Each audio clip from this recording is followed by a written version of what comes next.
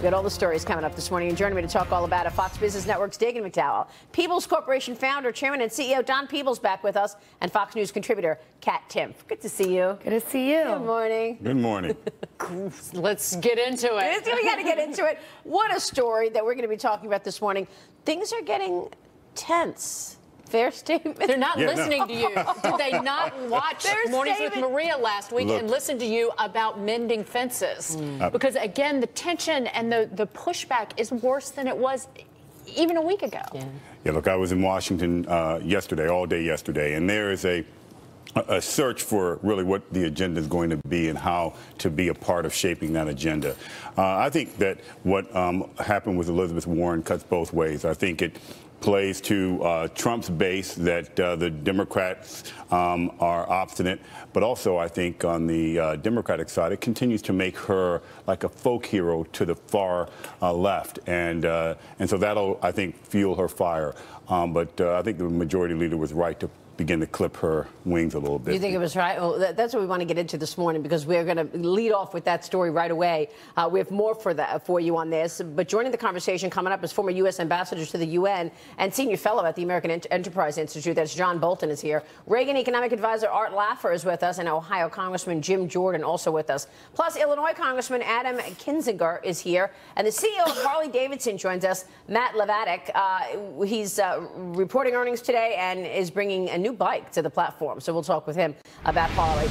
Take a look at this, though. This is what we're just speaking about. Don Peebles referring to this. Senate Democrats once again holding an all-night session opposing Attorney General nominee Senator Jeff Sessions. His confirmation vote expected around 7 p.m. Eastern tonight. But last night, during the debate, Senator Elizabeth Warren was banned from speaking on the Senate floor after reading a quote from former Senator Ted Kennedy back in 1986. Senate Majority Leader Mitch McConnell invoked an arcane rule that effectively silenced Warren for the rest of the session. Listen to this. He is, I believe, a disgrace to the Justice Department, and he should withdraw his nomination and resign his position. You stated that a sitting senator is a disgrace to the Department of Justice. I call the senator to order under the provisions of Rule 19. Wow. Okay, so you were in Washington yesterday, Don Peebles, because you were the head of the Congressional Black Caucus until yesterday. Yeah, the chairman of the Congressional Black Caucus Foundation Board until yesterday. So what happened? What was your reaction to what went down last night? Well, you know, look, I think that Elizabeth Warren, she read two letters, if you will, one from Senator Edward Kennedy and also one from Coretta Scott King. That's right. And I think that there's a rule in the Senate that you can't disparage other members. And so there's an argument, look, on the Democratic side that he's not a senator right now. He is a nominee, and so therefore it's fair game. But I think that, you know, right now the Democrats are trying to find their footing, and what their agenda is going to be. They cannot continue to evolve into what we're seeing right now, which is the party of no. They can't just be protesters. Well, they've got to be. And that's what she does all the time, Kat Timpf. Yeah, I think that Elizabeth Warren sees this as an opportunity. You think about how well Bernie Sanders did. People like her and Bernie Sanders, their message is resonating more with younger people, and the old Democratic Party, clearly things didn't really work out for them, and that something has to change. I have my own issues with Jeff Sessions as a libertarian, more along the criminal justice side of things. But it's clear that what this is political. It's not going to change anything. I think she just sees an opportunity, and she tried to take advantage of that. This is not just an individual issue with Elizabeth Warren or even Chuck Schumer. And I talked about this last week, the last time you were on. There is a movement, particularly in social media, by people who are so angry that Hillary Clinton lost. They don't look at the governorships lost. They don't look at the balance in the Senate or the House. They don't even look at the shift toward Republicans in state legislatures across the country. They just think that Hillary Clinton should have won, and we are going to fight the Republicans at every step in the next 4 years. But these lawmakers are under a lot of pressure from a lot of celebrities. Yeah. And they don't look at themselves either, most importantly, which is how you need to look at yourself. How about one more thing? They're not listening to the people. Right. I mean, at this point, people want to see business get done. and they're obstructing the process by delaying these confirmation. I thought you could be all Republicans' fault. They are listening to the far left base, the Sarah Silvermans of the world, who wanted a military overthrow of the presidency. Yeah. But They called for that online. But they're not listening to their base. Their base, look, the Democratic Party was broad and has been very broad. Right. They are alienating their most dependable support base because their base did not turn out in this election. Had it turned out in this election, Donald Trump would be a private citizen working up the street from here, and Hillary Clinton would be in the Oval Office. Right. So, look, the two-party system has winners and losers. And so you, as a party on the outside who loses, you live to fight another day, and you build an agenda for that next fight. And the challenge with the Democratic Party right now is they're not building that agenda. Do you see any agenda building right now? No, Bernie Sanders and Elizabeth Warren are running the party. Come on. I mean, is that a fair point? Yeah, is that a fair statement, though? Both not electable as president. Nancy Pelosi as well. I mean, she's also right there.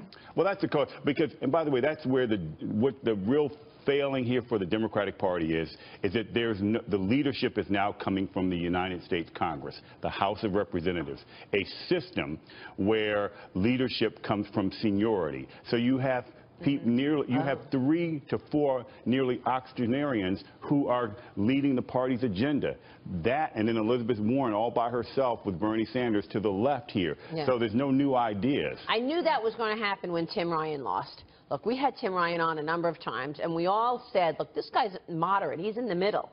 And yet, they reelected, they reappointed Nancy Pelosi. Which, oh boy. Somebody who lives in the bubble of San Francisco.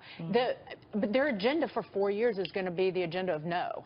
The agenda of semantics, of word games, and placing blame on whatever the Republicans do. You saw that from day one with the repeal and replace on Obamacare, that it was going to be chaos, that it was going to kill people, that it was going to take people's health insurance away. This is nothing. This is about nothing more than yesterday with Betsy DeVos also, same thing. It's not just, oh, I disagree with her politically, or, oh, I didn't like the way she was at her hearing. More like, kids are going to die.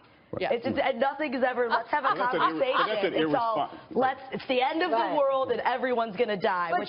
But she is for school choice. Exactly. I don't even understand the pushback on Betsy DeVos. I do. I understand the pushback. Well, I think the pushback is that there's a question about her capabilities to run the department. However, the president gets to pick who he has in his cabinet. If they're not criminals and they are remotely qualified, it's his choice. And we have to put the confidence in his ability to lead. I think it was also a referendum on unions. It was voting for her was a referendum on the union stranglehold on school children across the country who treat, I think Kennedy tweeted this yesterday, or said it on her show, that the unions treat both the parents like pariahs. They don't want school choice because that will require them to compete for their product that they're offering. Right. And that's the real challenge here. I don't think the Democratic Party is going to evolve into this party of no. I think you're going to see in the midterm elections a whole different perspective. Younger people running for office, people from the far left. I think you're going to see somewhat of a Tea Party movement, the equivalent in the Democratic side, and it's going to shake up the party. That's the pathway to a future for the Democratic Party, is shaking it up, not having this left agenda that can't be implemented. But do you see anybody on the horizon who actually fits that bill? Yeah, I think you're seeing, more centrist Democrats running for office. Jim Johnson running for governor of New Jersey, a much more centrist Democrat. I think you'll see more of that around the country. There are people getting ready to run for Congress. Some of these incumbents are going to get challenged in the primary, seriously. Meanwhile, these sessions continue, and he still doesn't have his cabinet in place. Donald Trump actually tweeted yesterday, a disgrace that my cabinet has not been put in place yet. The numbers are shocking. So 12 out of 15 cabinet officials were at work under President Obama 14 days into the administration. For Bush and Clinton, it was 13 of 14. Donald Trump still has 10 open cabinet positions 18 days into his administration. And you think people are not going going to remember this? I mean, when they are up for re-election, when they face their own elections in 2018, will the people remember how they obstructed? I think to the credit of Donald Trump, they probably won't, because he's not allowed this to affect his agenda whatsoever. He has been moving his agenda forward since the day he got sworn in. Well, yes and no, John. I mean, let's face it. I mean, he put that travel ban in place, and he didn't have anybody around him. Maybe that's why it was bungled. Probably so. I think he deserves to have his cabinet. The Democratic Party would be well served to go ahead and allow him to have an orderly transition into the government and have his cabinet quickly, and then debate the issues of where he wants to take the country and where their party wants to take the country. Mark my words, Andy Puzder is going to have trouble now getting confirmed as the Labor Secretary. Puzder, because if we found out yesterday that he paid taxes on an undocumented employee after his nomination as Labor Secretary, it seems little, but they're looking for one reason. Right, and they're looking for one person to take the fall. And you saw those two Republican senators who came out against Betsy DeVos. It could happen in greater numbers with Andy. I agree. We'll watch that one. We'll take a short break. When we come back, a state of emergency declared in Louisiana, meanwhile, this morning, after multiple tornadoes ripped through parts of New Orleans and the Northeast. Bracing for heavy snow. We've got the forecast, tell you what you're up against with the weather this week.